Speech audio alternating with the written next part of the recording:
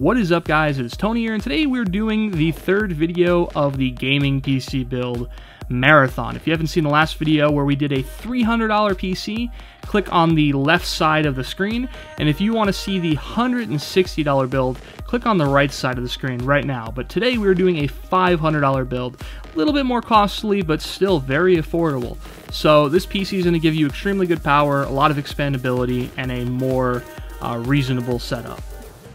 So first off, we have a Intel Core i3 CPU, so we're going Ivy Bridge, we're going dual core.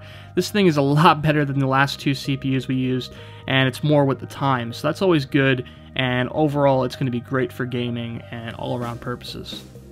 For the motherboard, we're going with an ASRock B75M motherboard, which is just a basic motherboard that can handle that CPU, can handle the GPU we're going to use, and it just gets the job done at the end of the day.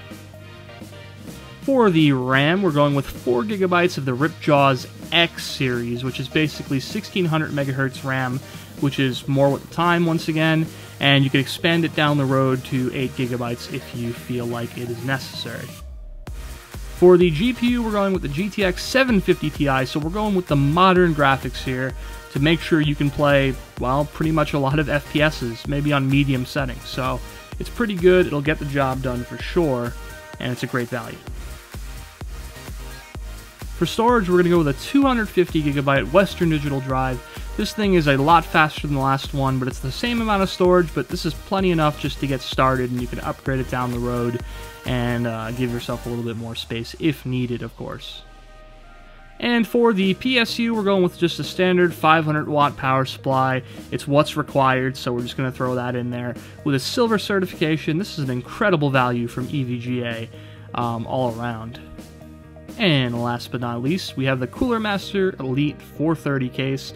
This is actually a very nice case. It comes with a blue LED fan, has plenty of room for expanding, and it's all around just a great, reliable case that'll get you through your build.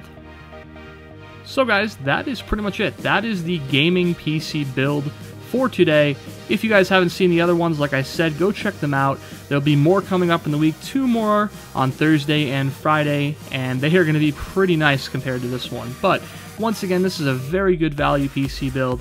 If you don't really have the best budget, this thing will definitely do most of the gaming for, you know, pretty much FPSs, indie games, pretty much any type of genre you could think of, this probably can handle.